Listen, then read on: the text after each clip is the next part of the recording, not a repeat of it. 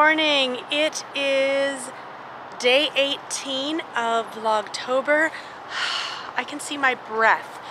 Yesterday it was 15 degrees. It was beautiful. This morning it is chilly. My fingers are feeling a little bit like ice. I have my polar fleece on, my jacket, and these are the only two coats that I've brought with me. I'm wearing my Chuck today and a long sleeve shirt underneath. I'm sure I will get much warmer during the day, but right now it is burr cold.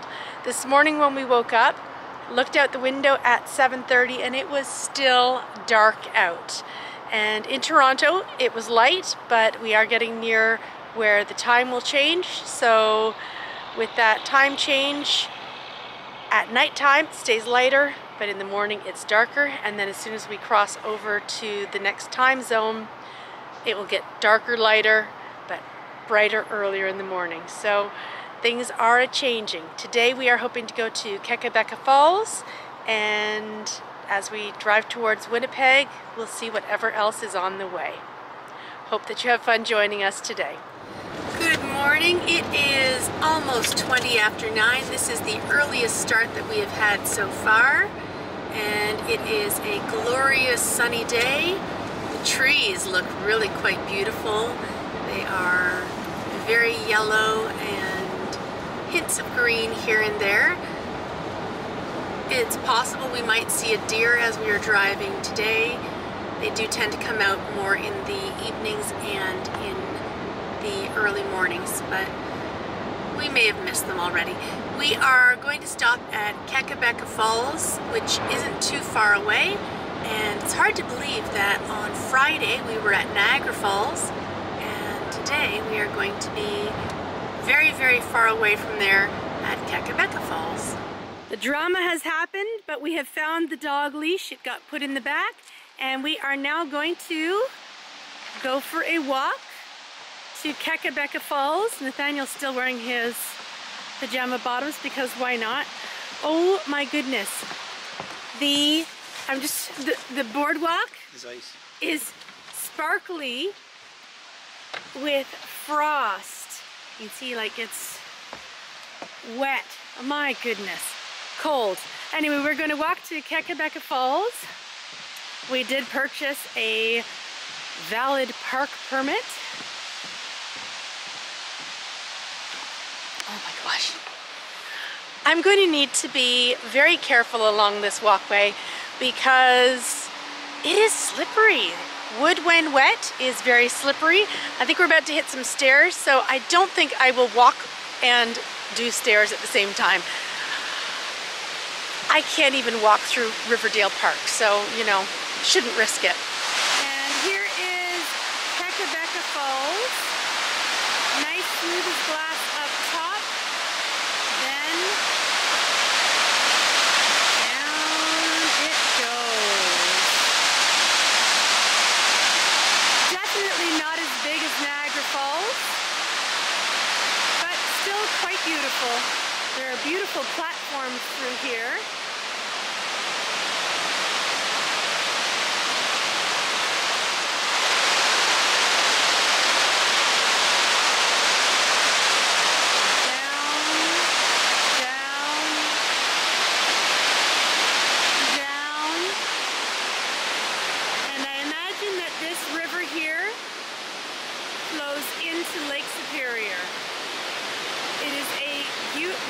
Glorious, but very, very chilly morning here, but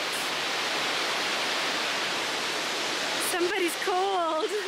Yeah, and I think Scout is colder. Scout might be chilly too. She had her hair done. You can still hear the rolling falls in the background, but this river here is amazing, and you can see the mist coming off way down at the south end. The birds are up. It really is a beautiful morning. It's still just before 10 a.m. but it is absolutely gorgeous. What do you think of Kekabeka Falls, little one? Interesting. Interesting. Everything's interesting. Yes. It is so crisp this morning. It is just brr. I love the colors of autumn, but that chill, it just takes a bite out of your fingers. I do have some fingerless mitts on me, and I'm going to have to open my knitting container, because that's where my purse is, and pull out my fingerless mitts. Not only are my fingers cold, my mouth is also freezing. Anyway, it is a beautiful early morning walk, but we will be getting in the car shortly to continue our journey to Winnipeg. I hope you can hear me over the roar of the falls. Ontario provincial parks are wonderful places to visit, and as you can see, we have a great boardwalk here, and they take care to make sure that, you know, it's a safe place to be and that you can enjoy nature at its best. And we are going to head out now. My fingers are like icicles. We are back in the car trying to warm up. Thank goodness for seat heaters, because brr, it is chilly outside. It is 1 degree Celsius. Greg said it's heated up because it was just 0 a few minutes ago. We are continuing along the Trans-Canada Highway, and the last animal sign I saw was a deer one, but we are now back in moose country. I am seeing a moose sign here, and of course there's probably some deer around as well, but this is the part we were told yesterday that we really need to be most careful. It was nice seeing the deer last night, and while it would be really nice to see a moose on the side of the road, we definitely do not want to see one in front of our car. That's a bit of a scary thing to happen.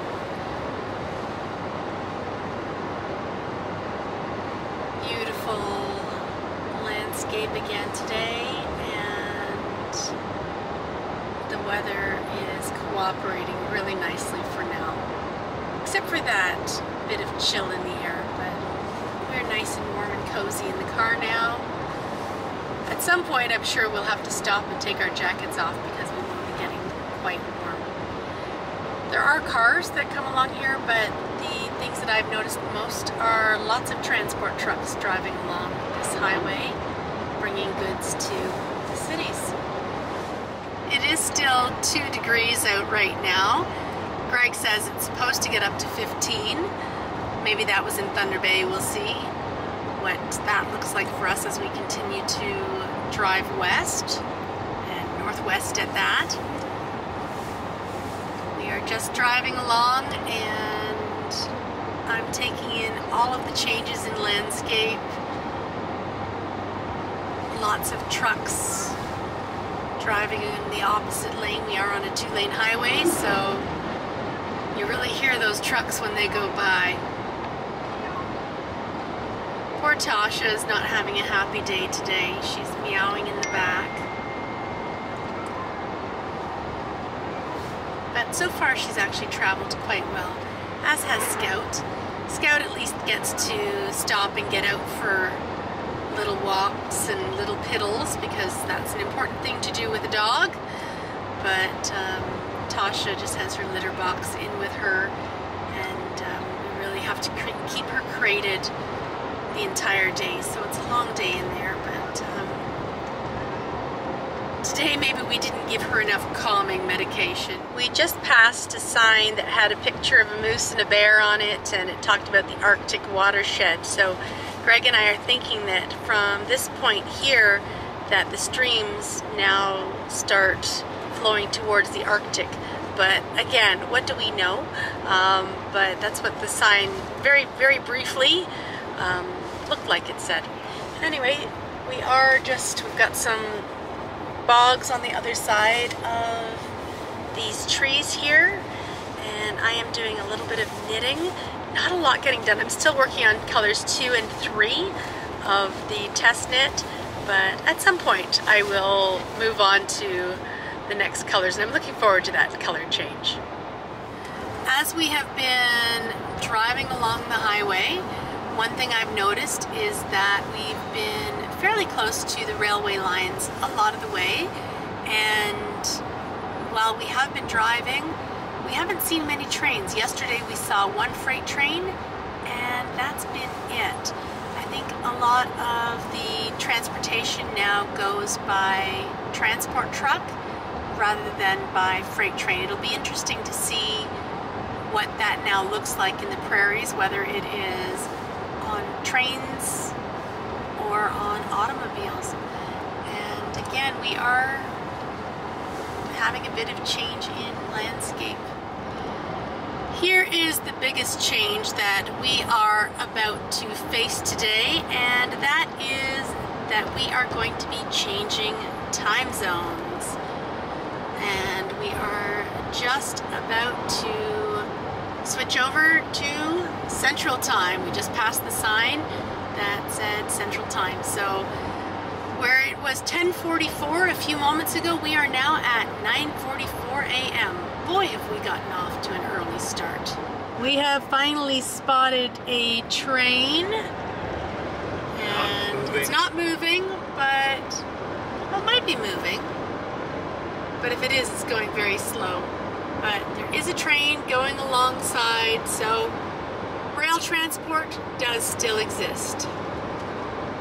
As we were just driving along, Greg and I looked down at the road, and then we looked at each other, and there seemed to be a little chunk of something that looked like it may have been moose remains, but yeah, it was kind of gross looking. It was just a little bit, so I don't know whether there's a truck that comes along and picks up moose carcasses or what.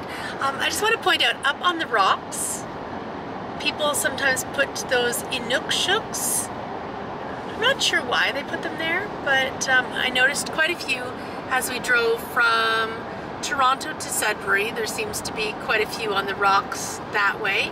And then Sudbury to Sault Ste. Marie, not so many. And as we got closer to Thunder Bay, we saw them again, and I've seen a few today too. So they are just rocks that are stacked, and I'll have to remember to look up about inuksuks so that I can tell you a little bit more about them tomorrow, to see if there's any on these rocks here.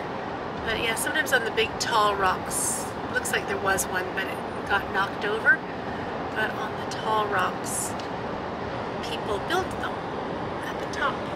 Here are some more subtle shifts in landscape. The evergreens are taller, but there are lots of gaps also with boggy areas. So things continue to just change as we continue to drive towards Winnipeg. And we are now driving west. We had been driving northwest, but we've shifted a little bit. And again, more changing scenery. Lots to see when you're on a 6-day trip across the country, or at least from Toronto to Vancouver. The whole country would take days longer. I'm not so good at sleeping in the car, but this one is having a nice little power nap.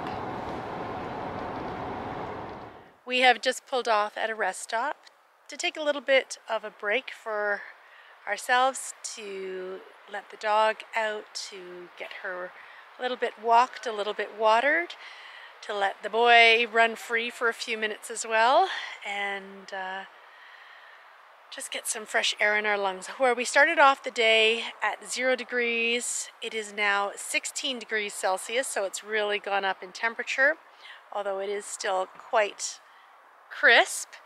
And I've lost the polar fleece and the rain jacket, but still need the chuck and the long sleeve shirt. So we are trying to acclimatize with the changing temperatures.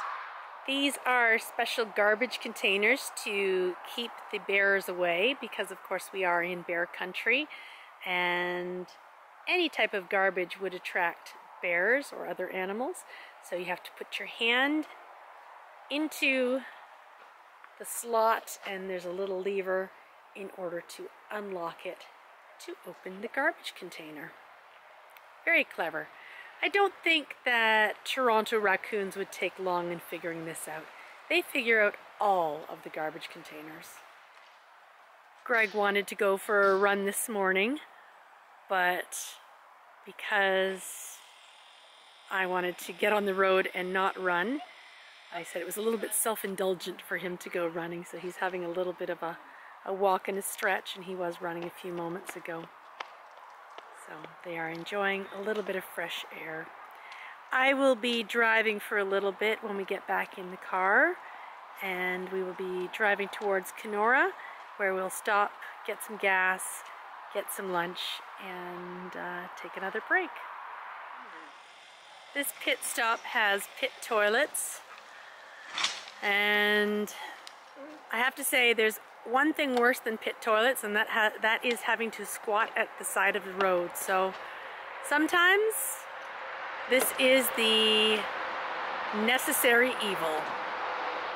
We are just in Dryden filling up the tank because we do not want to do the next bit of the leg without filling up. My eyes are actually feeling really quite sore. I was having a hard time knitting earlier. I'm still on colors 2 and 3. But I think I'm going to take my sunglasses off and close my eyes for a little while and have a little bit of a nap. I did bring my pillow from home and I have a blanket, although it is now 18 degrees, or it was a little bit ago. And oh, thank you, Nathaniel's passing me my pillow, which I accidentally dropped in a puddle yesterday. But yeah, feeling a little tired. My eyes are sore, so I think I need to give them a rest from glasses and maybe just give them a little bit of shut-eye. Oh, I'm good. I don't need your pillow too. Thank you though, hon. I wouldn't mind my blanket though. Do you have it there? Oh, it's stuck under everything. Oh, I like my blue blanket. I have favorites, you know. Anyway, going to get a little bit of rest. Greg's going to continue driving. I drove for a little bit and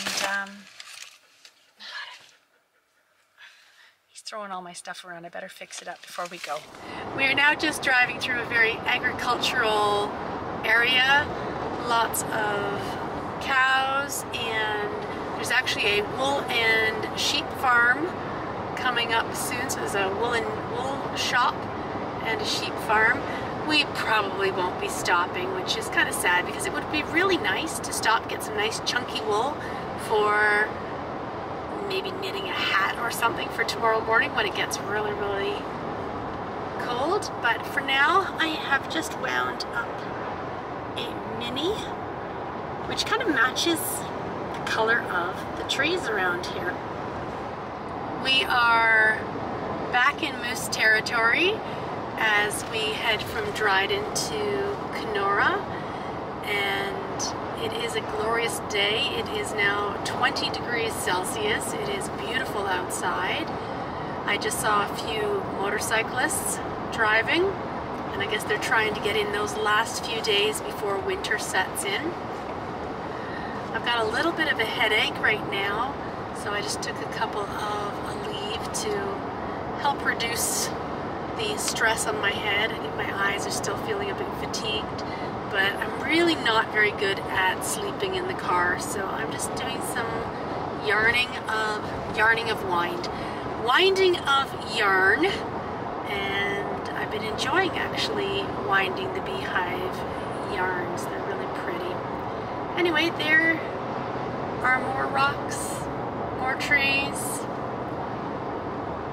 and out there somewhere, wild animals. I have just finished winding Mini 13.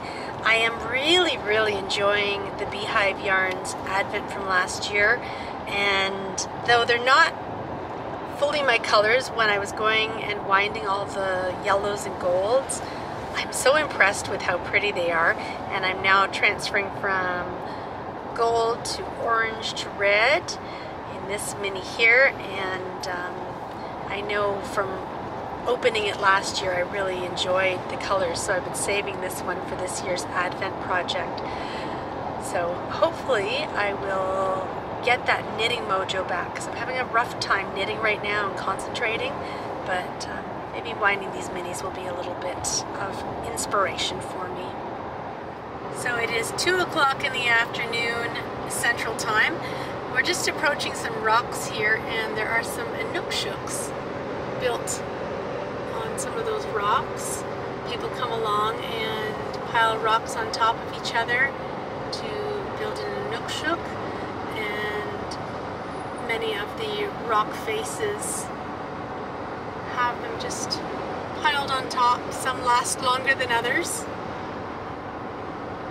I just never know where they're going to be, so it's hard to try and capture them on the camera because I never know what's right around the corner. So that's kind of the exciting part of vlogging each day, is exploring with you and sharing what I see when I see it. Sometimes I miss stuff, sometimes I don't. There's an inukshuk up on that rock there. But that's what makes the adventure fun, isn't it? Not knowing what's around each corner. There's one right there, down there. And let's see if there's any on this rock face. I find that as we get closer to the city centers or the more urban centers, they're all quite remote, that you see them more frequently. I guess people come and hang out on the rocks, watch the traffic go by, build an inukshuk. Why not?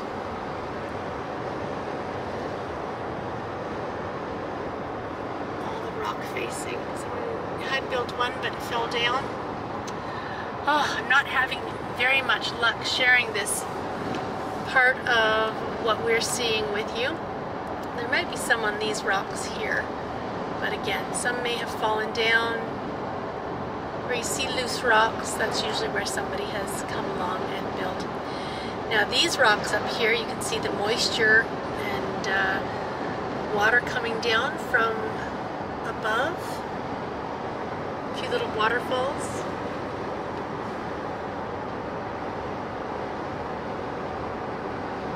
Anyone who really enjoys geology and geography, a drive through Northern Ontario would probably make you very, very happy. There's an inukshuk on the top of that rock up there. So, a nice place to visit for sure. Wait until you see this mini oops. Isn't it amazing? So I'm just going to wind this now. This is number 16, and I've just been slowly winding minis today, and that's been a nice way to watch the scenery, relax my eyes for a little bit, and anticipate the yarns to come in my test knit for KnitVent 2021. As we continue the drive and get closer to Kenora, I am noticing that the birch trees here seem to have more leaves on the trees, so lots of yellow leaves in my view today, and it is looking really quite bright, colorful, and passing little lakes and lots of rocks as we go by. We are not terribly far from the Manitoba border, so we just passed a sign not too long ago saying we were at, I think, kilometer 62, so we're somewhere in the 50s, and getting closer and closer to that Manitoba border, which will then bring us closer to Winnipeg, which is our stop for the night. We are approaching the last 2 kilometers of Ontario, And up ahead on the left is the Ontario Welcome Centre. The truck in front of us is going to pull in there. And our plans are to pull into the Welcome Centre on the other side of the border. So here is the Ontario Border Park, and they've got a lovely little Welcome Centre there. And we are going to continue along the highway for a tiny little bit, and we are hoping that the Welcome Centre on the other side is open. It's hard to know with COVID, but we are hoping that we will be able to stop, have a little bit of a break, let the dog out. It looks as though we are coming up on a provincial sign to our right, welcoming us to Manitoba. There's the Manitoba sign. There's the Manitoba sign. So, welcome, bienvenue to Manitoba, Canada. We are now in Manitoba, and we're gonna go off to the right here because I am guessing that is a welcome center. Oh, it's closed. No, no, You want me to go no. You can't. They put a, you can't. See, stop COVID variants. They've completely closed it off. There is the Welcome Manitoba Center. Not so welcoming, is it? Not so good. We have been in Manitoba for a few minutes. We did stop off at a local business, and Nathaniel was able to go to the bathroom. We were also able to take Scout out. There was a little parkette across the street, so she got a little bit of a walk before we go on this last part of the journey to Winnipeg. Here is the scenery that we are seeing now, and I have to tell you, it is 24 degrees Celsius. When I took Scout for that little walk, it was glorious. I am wearing my Chuck today, as you saw earlier. I probably don't need to be wearing it right now because it is so beautiful. Tomorrow morning though, we'll probably wake up and wish that we had hat and mitts again, but not a bad way to end a beautiful October 18th. I'm not sure if it's focusing or not, but I feel really bad for this poor ladybug who landed on our windshield when we were stopped, and we've now taken this poor ladybug miles and miles away from its home, and it's also, oh, the poor thing, the little legs are moving still, and it is just pressed right up against the windscreen. Poor thing. Whatever we do, we have to make sure we don't run the wipers right now. That would just be cruel. One thing you may notice about the highway now that we've crossed into Manitoba is we are on a two-lane highway, but it's a divided highway, so our two lanes are going towards Winnipeg, and somewhere on those other side of the trees there are two lanes going towards Ontario. Nathaniel is enjoying a snack that his aunt put together for us, veggie straws. It's been a long day, and we were just talking about the fact that this is the first time Nathaniel has ever visited any other Canadian province. He is well traveled. He's been to England, he's been to France, he's been many places in the United States, but yeah, this is the first time that he is leaving his Canadian province of Ontario to go to another Canadian province, and over the next few days you will be visiting Manitoba, Saskatchewan, Alberta, and British Columbia.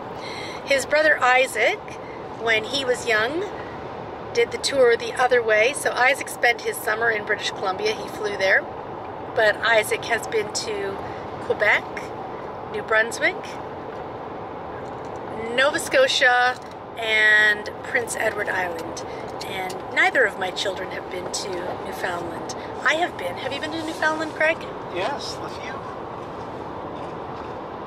When did we go to Newfoundland together? I thought we drove up there. Newfoundland's the island. You can't drive there. No, I think we've just been to Prince Edward Island and then Nova Scotia. But I've been, but yeah, I think the three of you have not. We are just coming up to a deer sign, deer warnings. And one thing I've noticed about the difference between the Manitoba deer warnings and the Ontario deer warnings, these ones here, they look a little bit more athletic, while the Ontario ones look like they're maybe having a little bit more fun prancing across the highway. Here they look like they are athletically going to run across, so you better watch out. I'm thinking we are going to see a lot of flat land in the next little while. Actually, let's take a quick look on our right here.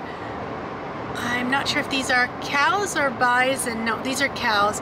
We passed a bison farm not too long ago, and I guess they raise bison for game meat, bison burgers, things like that. We are now coming into Winnipeg, the heart of the continent, and the thing about being on the prairies is that you can see for miles and miles. So I've got some things in the way now, but a moment ago I could see the skyline, but these buildings are currently in the way. You can see it maybe a little bit through the gap over there, but I'm sure I'll see it in a moment and point it out to you. We are in Winnipeg and we have arrived just in time for rush hour. This building here looks like a Royal Fairmont hotel with the beautiful roof. I could be completely wrong. Could be a provincial building as well. I just don't know. I'm not very familiar with Winnipeg. Is the Hotel Fort Garry. Anyway, this is Assiniboine Avenue and we are in Winnipeg. Here is the Union Station for Winnipeg, the train station, which would have seen many people go through it many years ago as they first traveled west. Still, of course, sees many people go through it today. We are at Broadway, and this is downtown Winnipeg. We booked a hotel near the airport so that we wouldn't have to drive downtown Winnipeg.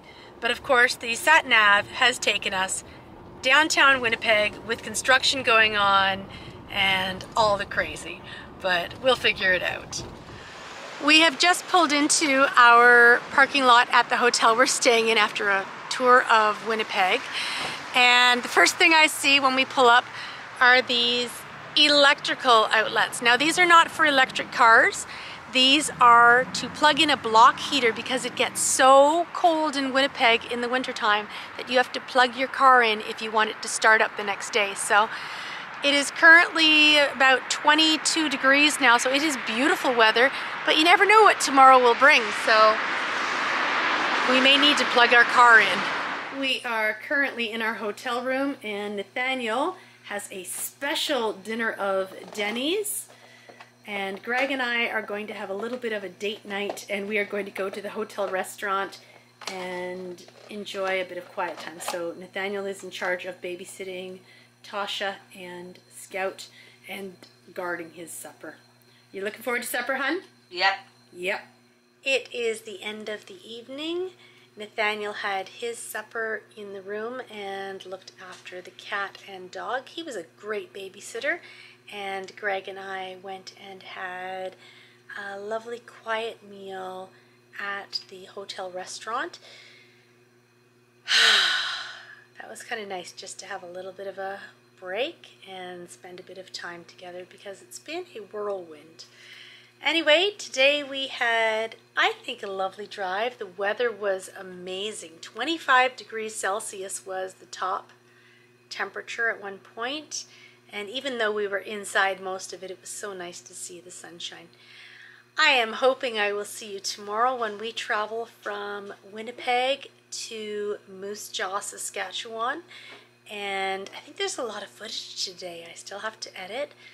But I hope that you enjoy it, and I look forward to seeing you tomorrow. Bye.